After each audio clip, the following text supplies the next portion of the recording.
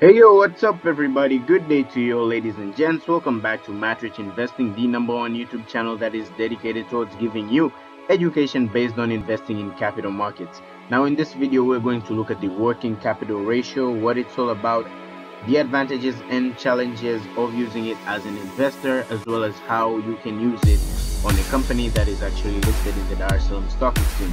Now, if this is the very first time you're watching our videos, we also advise you to check out our previous videos so that you can have a better understanding of what we're teaching. If you also find this video of much help, we then ask that you help us out by liking this video, subscribing to our channel in case you haven't, and hitting that notification bell so that YouTube gets to notify you each time we upload videos into the platform. Now with that said, ladies and gents, let's get down to business. So starting off by understanding what the working capital is, and the working capital is the difference between a company's current assets and current liabilities. The larger a company's working capital, the better, as it shows that it has the ability to pay out all its current liabilities and still have enough current assets to finance the business's operations and expenses on a day-to-day basis. So information about the current assets and liabilities are found in the statement of financial position. So if you would like to get into depth with the current assets and current liabilities, knowing what it's all about, the components of the statement of financial position, there's a video we've made concerning all this, so feel free to watch it. The link is in the description below. So therefore, if the working capital is large, it's a good sign that the business has very little short-term debt to pay at that particular time. But this also indicates that there is enough capital available to finance daily operations even after all the current liabilities have already been paid, which is also a good quality of a company that deserves investing in the stock market. So, however, if you do want to understand how large the company's current assets are in comparison to its current liabilities, you have to use the working capital ratio, also known as the current ratio. And this ratio is obtained by taking the current assets and dividing it by the current liabilities. So the result you should get here should be at least equivalent to 1 and greater to show that the company has got the ability to pay all its short-term debt using the value of current assets available. Or simply, that just shows that the value of current assets is larger than the value of current liabilities. So this ratio shows the ability of a company when paying its short-term debt that is due within a year by using its current assets, and if that business can remain with enough current assets to continue running the business.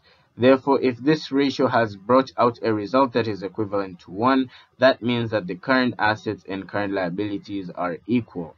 So therefore, the business could have the ability to pay out all its current liabilities, but couldn't have enough working capital to be used in financing its daily operations. It's just simple. If you take the value of current assets and divide it by the value of current liabilities, and the answer you get is 1, that means that the value of current assets and current liabilities are the same. Now, if they are the same, and say you're to take the difference, then if it is a 1 point something, that means that there's very little working capital left. But if it was equivalent to 1, that means that the working capital you get is a 0, which means that from a scale of 0 to 0.9, I really don't think that that is enough working capital that should be available in the business in the case that all the other current liabilities have been paid for, and that scale from 0 to 0.9 is satisfactory to run a business's daily operations.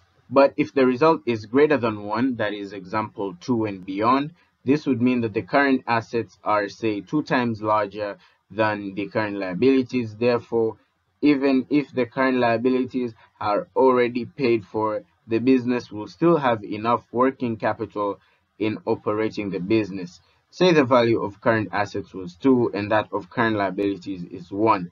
The difference, 2 minus 1, which is 1, as the working capital would remain, which would be enough to operate the business. That is, say the scale, if the scale of working capital was greater or equal to 1, that is kind of satisfactory when it comes to running the daily operations of a business, in the case that you've cleared out all the other current liabilities with the existing current assets. A company with a ratio that is less than 1 in normal cases doesn't have working capital at hand to pay its short-term debt if the company was obligated to pay such debts at that particular period of time.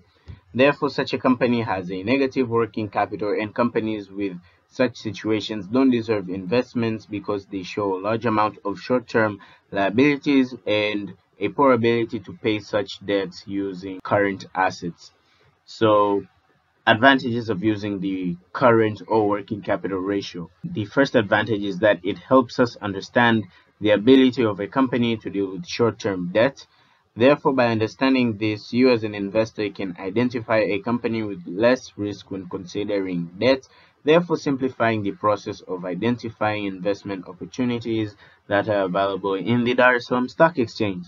The disadvantage behind using this ratio is that it brings about the problem of trying to identify the ease behind the company paying off its debt when there is current assets that are more difficult to liquidate to cash.